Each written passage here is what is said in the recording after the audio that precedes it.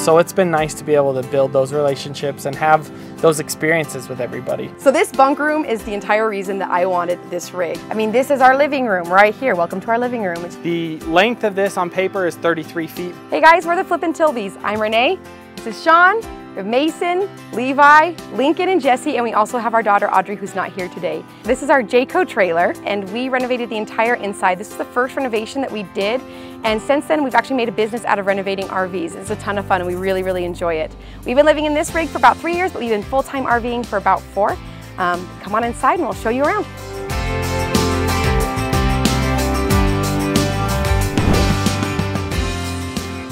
So this is a Jaco J-Fly 33 RBT-S, and we bought this rig sight unseen from an insurance auction. Or when we first saw it online, I knew that I wanted it because it has the 4-bed bunkhouse in the back and also has a huge pantry over here. But it took forever for it to go up and we didn't think we were gonna be able to get it. When we got it, it actually had been vandalized and there was spray paint everywhere and it was really, really gross.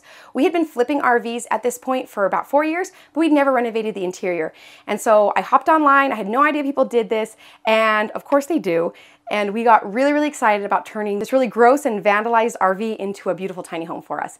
So I have the pantry and then the kitchen, and we also had a teeny little normal RV stove in here. And I was the one who wanted to do full-time RV living and my husband didn't. And he really, one of his must-haves was a full-size stove. So he wanted one because he makes massive breakfasts, and we also really love Papa Murphy's, and you can't cook those in a regular RV size stove. And then we had this like weird space left over from when we ripped out the old stove, and Shaun built this beautiful spice rack. It's probably my favorite thing about our entire RV is that I can have all of my spices that we had in our regular sticks and bricks, and it's right next to our stove. We also, when we were renovating this, we put in as big of an island as we possibly could in here. We were like walking through to make sure that our walk was big enough and to see how big we could make it be. And we love it, like it's huge. We can put a bunch of stools here for the kids to eat and do school. And we put a huge sink and we still have a ton of counter space. We got this sink at IKEA, we got this faucet from Amazon, and I was not sure I would like the black, but I actually really love it, and it doesn't show as much as I thought that it would be. And I love having the single basin because it makes it a lot easier to be able to wash things in there. And then the other things we have the normal microwave, we have just storage up in there, and then we do just have like a normal size fridge, RV fridge, and for all 7 of us, it's a little bit tight, but we just do Tetris every single time that we go grocery shopping and it works out just fine. This is our dining area. This table here is from IKEA, and it has 2 leaves that fold up, and so when we all want to eat around the table inside, we'll just rotate this, flop the other leaf up, and then we can all sit around this. But most of the time we actually just eat outside. One of the reasons we love this lifestyle is that we can be outside a lot, and that's one of the ways that we love doing that is having dinner outside. But sometimes that's not always feasible, so we do love having this table and the options of turning it sideways and adding a bunch more space. We also have storage in here as well. There's storage doors here, and then on the back side, so the stuff that I don't want the kids getting to, I just put on the back side over there. And then Shaun built this amazing bench here, and it also has a ton of storage. We keep a lot of our seasonal items in there, jackets, flippers for snorkeling and things like that. And then the kids all like playing the ukulele, so we do have that there, and that does get used a ton. This is our living room. We actually got this couch from Walmart. It's a futon, so it does lay down. And then our 5-year-old actually sleeps on here. We have the bunk room in the back that sleeps 4. And then Jesse sleeps on here when he's not in bed with us. Kind of co-sleeping hippies over here. But this does fold down all the way. And then when we do like family movie night and things like that, we just all pile on there between here and the bench over in the dining area. And it works really, really great.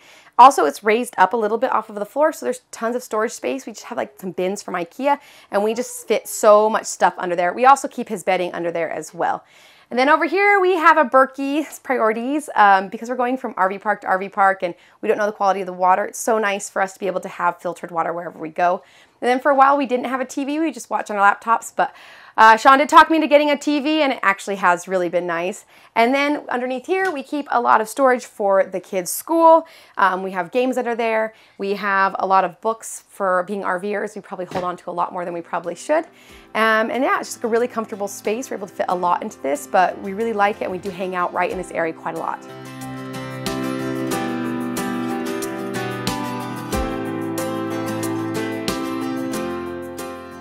One of the main reasons we did choose this lifestyle was honestly because of the kids, not in spite of them. A lot of times people will say, why don't you do this when you're retired? Why don't you do this when your kids are older? All these things. But honestly, we wanted to be able to have this time to spend quality time with them while they're young and be able to show them as many experiences as possible. Before we chose this lifestyle, Shaun was working a really traditional job, when he was home, he was really tired, and he really wanted to be able to have more quality time with the kids. It's one of the reasons we chose to do this. Yeah, it was hard seeing, you know, all the things that I'd missed, and sure, I was just gone during the day or whatever, but this guy was about 6 months old when we decided on this lifestyle, and I definitely say that I am the closest with him just because I've had his whole life being around, being a part of the family, whereas he's, I guess I shouldn't say closest with him, but he is more of a daddy's boy than the rest of them, because the rest of them had mom. Mom was always there while I was at work, so it's been nice to be able to build those relationships and have those experiences with everybody. And logistically, you know, there's 7 of us. It's a 37-foot trailer where it's like, what, 300 square feet in there. 360. Levi had to do that for one of his homeschool projects. He had to measure the square footage of the RV. And really, we chose this lifestyle to be able to spend a lot of time with each other, but also outside and enjoy nature. So, I mean, this is our living room right here. Welcome to our living room, which is an extension of our living space. You know, we have the toys over there for the kids. They play out here. We do homeschool out here. We usually, pretty much every RV park we're at is going to have some sort of picnic table. We're going to be doing dinner out there more times than not. We almost never use the table in there for like a full family dinner. We'll use the picnic tables on the outside. And so, I think the hardest thing about living in a trailer with this many people is definitely the bathroom. One bathroom is tough, so if you're gonna do it, that's one thing. In our next rig that we get, we will definitely have at least an extra half bath. A second toilet is like the shower is not a problem. We can make that work, but the extra toilet would be nice. But yeah, we always like to say that our living space is tiny, but our backyard is huge. Yep, it's That's the whole kind world. of our favorite line to share. The best part is our backyard changes all the time. So we don't like our backyard today, we go change it and do something different about it for tomorrow. So it's been super fun.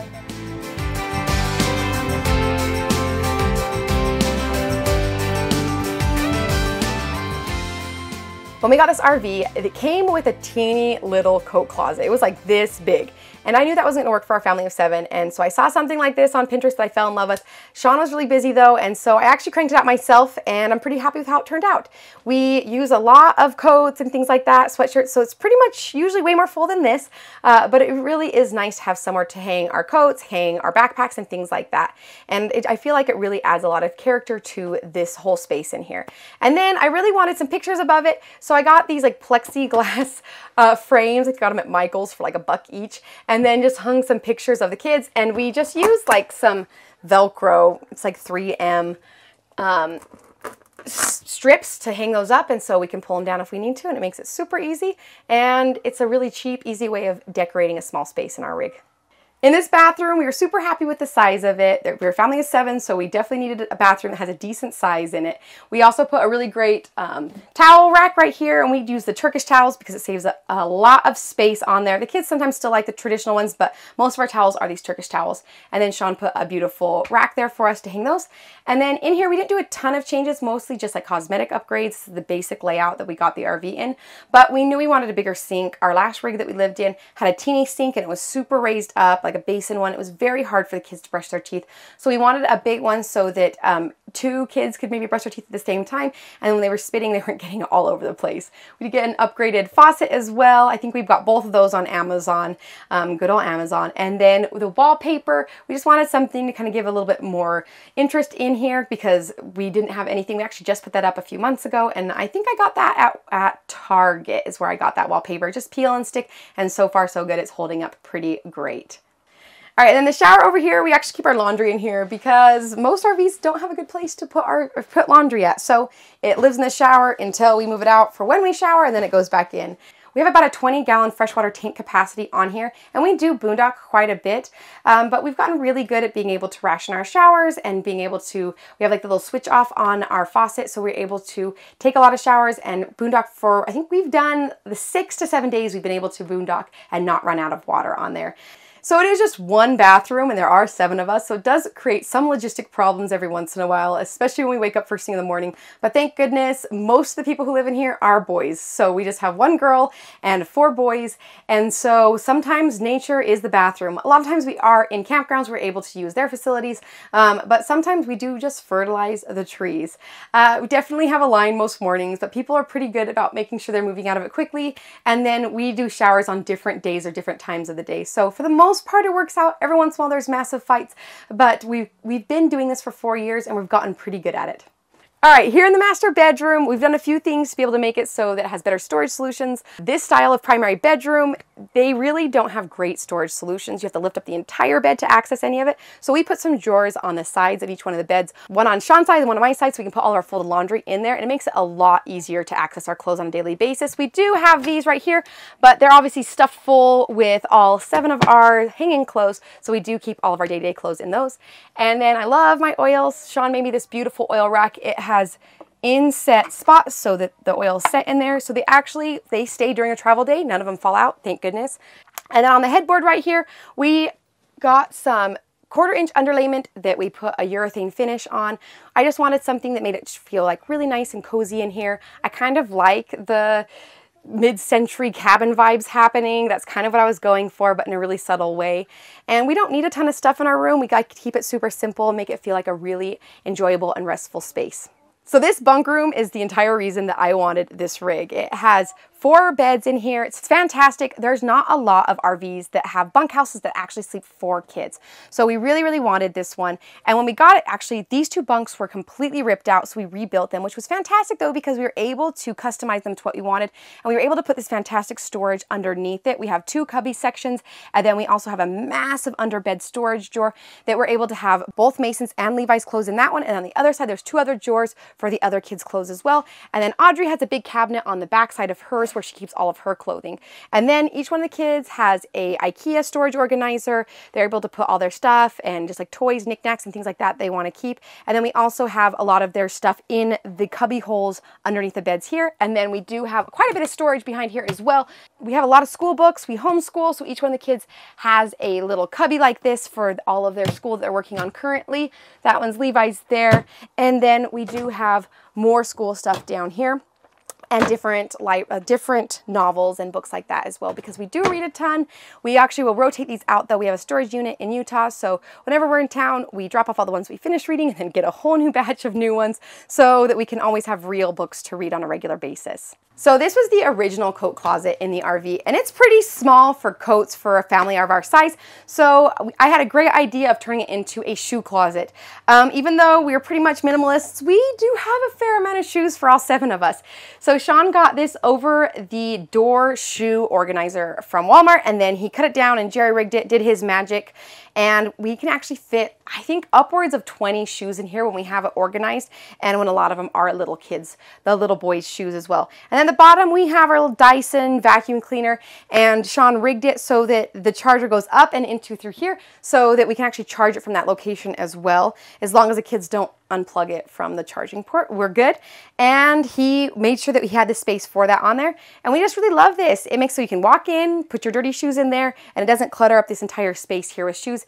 Even though half the time we still do have a million shoes there, at least gives them a place to go. And that's something super important with living in any tiny space, is everything at least needs to have a space. My grandpa used to say a place for everything, everything in its place, but honestly with 5 kids, everything's not going to be in its place, but at least have a place to go when we do a cleanup.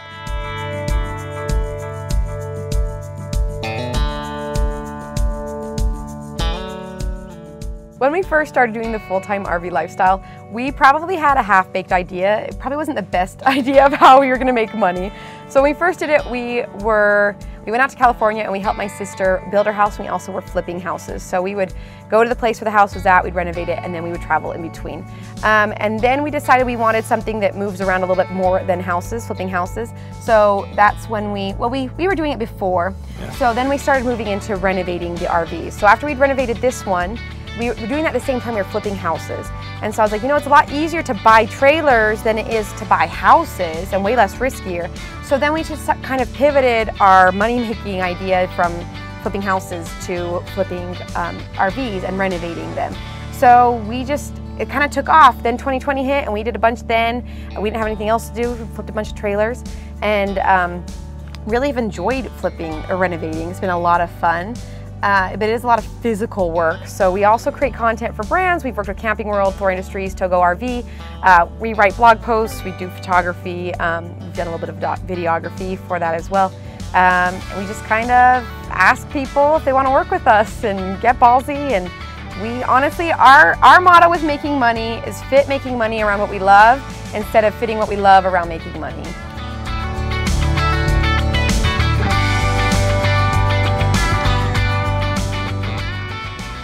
All right, welcome to the outside of our rig. This is a 2016 Jaco J-Flight 33 RBTS.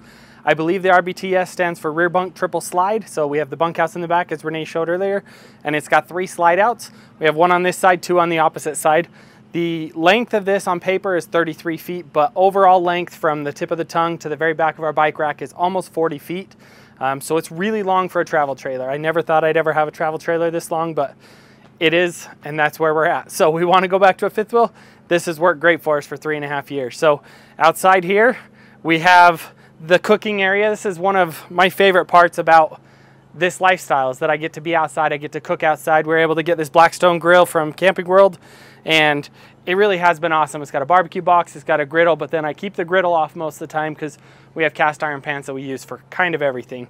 This is kind of our homey space. We love the rug, we love the chairs, we love just sitting outside. Sun's not really going down, but it's a perfect time of day to be in the shade and just relaxing and just have a lot of family time. They're inside getting dinner made, but you know, that's another great part, is we have everything that we need right here. Everything totally in one unit, and we just love that. Okay, so right here, this is what they call an outdoor kitchen. We have adapted it to be more beneficial for our full-time lifestyle. When we first got this unit, this is one of about 2 areas in the trailer that wasn't touched at all. So this and then the bathroom were the 2 areas that were still in factory condition, essentially. The countertop used to be up about this high. There was 1 drawer and then a sink. Well, the sink was basically too high for anybody except for me to use. None of my kids were ever going to be able to use it, so it didn't make any sense to keep that. And then the drawer was kind of useless, a ton of wasted space. So we tore that out, reinstalled a new countertop down at this height here, just to utilize all the space the best that we possibly could. We have storage shelves here for, you know, nothing else other than Otter Pops. This is a lot of our excess food storage. This is our picnic blanket. We have our paddleboard here, the wagon for when we want to take everything down to the beach. We got a mini fridge that holds kind of, again, just the excess stuff that we can't fit, because our fridge inside is really small. For a family of 7, every time we go to the grocery store, I'm always amazed that we're able to get it all in. And then, of course, I have to have some tools with me. A lot of my bigger tools I store up in the front storage compartment, but this is more of like the everyday type of stuff. We got screwdrivers, drills, wrenches, pliers, all of that kind of stuff. Super handy, super accessible. And then we keep all of the other tools and paint touch-up and all of that kind of stuff here. Up here was a little bit of wasted space, so we actually got, it's multi-purpose. So we have a skim board here that we can take down and play on the water. And we got that when we were in California playing on the beach, but it also doubles as a shelf. So it gives us upper storage as well. We're just trying to utilize as much space as possible. Very important when you have a travel trailer. They don't usually come with a whole lot of storage space. So back here, we just recently got this Velocirax bike rack. We were looking for something that could hold all 7 of our bikes. For the longest time, we had a 4-bike rack on here, but I was just using a receiver that was attached to the bumper, and I didn't like that. I've been a welder. I've built a lot of things. Well, about 6 months ago, our bumper decided to go for a skid down the freeway with all of our bikes. It wiped out 2 of our bikes, and it happened, I don't know, 11 o'clock at night. One of the latest travel days we've ever had. We never travel that late. So in turn, I had a family member that was coming to visit that area, and he brought me a welder. I was able to get all the steel that I needed, and while we were down in Palm Springs, California, I built a whole new bumper with the receiver and everything. So now the bumper is thicker, it's heavier duty than comes from a manufacturer. It's tied into the frame, but then the receiver goes underneath. Once I had that done, I knew I was okay and it was going to be strong enough to go to a heavier bike rack. So the one thing that we've added over on this side of the trailer, which, you know, there's not a whole lot happening, all the fun stuff happens on that side. This is actually the less fun side because this is where you dump the sewer tanks. But because of that, we added this 5-inch vinyl fence post. So that's all it is from Home Depot, a vinyl fence post. We put some big hose clamps on there that hold it to the frame, keep it nice and solid. It just has a quick, easy pin design that I figured out myself, and then the hoses slide inside here, and it just makes it so we don't have to put stinky hoses inside the trailer. So that was a good addition. This here is the only other outside storage that we have. This is a pass-through all the way to the other side. So it gives us a lot of space, but I have a lot of my heavier stuff up here because I put a big heavy bike rack with 7 bikes on the back. So I have like my jack and all my heavy tools, all of our extra power cords, extension cords. We put all of our blocks, everything like that for stabilization up here. We have another container here for our sewer attachments when we're dumping our tanks. And then up inside also, right along the front, it's a weird slant angle, but we designed a few things so that we can utilize the space the best as possible. So we have a shovel, a full-size shovel up there. Something that I found whenever we're boondocking is a lot of times in the mountains you can't find a level spot and you can't get enough blocks to make it level. So the best thing that I found to do is to actually dig a hole and then back your tires on whatever is the high side into that hole. I don't know how, but somehow magically it always works out perfectly. Whatever hole you dig, it gets your trailer perfectly level. It's awesome, and then not only that, you don't really have to chalk the wheels because it can't really go anywhere.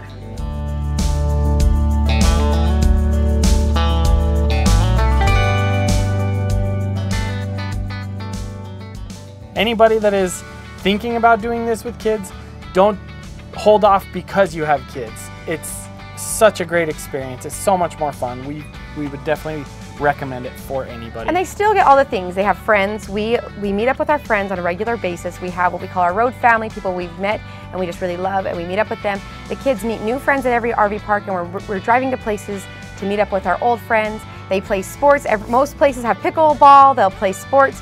Paddle boards. We're at the lake right now. The sports just look different, and friends just look different than they would in a traditional lifestyle, but they're not missing out on any of those opportunities. Those opportunities are actually richer. Thank you guys so much for coming for a tour of our trailer, our home, our tiny home on wheels, whatever you want to call it. We really enjoy it. We love it. It's been a great home for us for 3 years, and this lifestyle has been great for us for the last almost, what, 5 years? Four and a half, almost 5. 4.5 years we're going up on. If you'd like to follow us, you can follow us at The Flippin' Tilbies. We're on YouTube, Instagram, TikTok, all the socials. And we also have a website, which is theflippintilbies.com, and we'd love to have you guys follow along with all of our journeys. And just a reminder, that's The Flippin' Tilbies, no G, no G. F-L-I-P-P-I-N. Yep, The Flippin' Tilbies. Tilbies.com. Thanks so much for watching, guys. We appreciate it. See you down the road.